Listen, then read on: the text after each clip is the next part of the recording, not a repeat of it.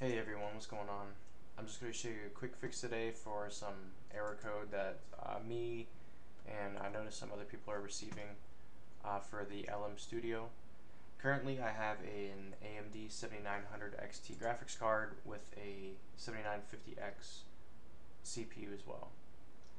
If you've done everything correctly, the Q4KM model for the AMD cards, and you've maxed out the GPU offload and verified it's using the RCM, and you're still receiving this error code that is about to pop up in a second. Let's wait for it. So you might be getting this long string of numbers, or you might be seeing exit code 0. Either one seems to be both that you get from this. If you actually notice on the search bar, you have 32 gigabytes of RAM being used, which is, I know, is incorrect for my GPU. I have 20 for my dedicated.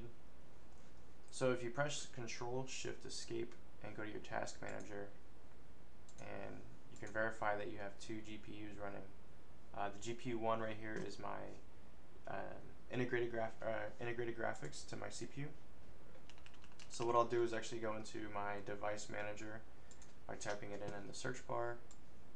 I go over to display adapters, and I can verify that I have both here. I'm actually going to go ahead and highlight, right click, and then disable my integrated graphics. Now my screen probably went black here for like a second. Yours might too. And as you can see, I'm actually recording in my GPU now, and I have a little bit more processes going on. So now actually we can freely exit out of Task Manager and the LM Studio, open it back up, and we can go back to the AI chat, and we can go ahead and load up the Llama 2. And just so you know, you can verify, you can see I have 20 gigabytes up in the top right corner.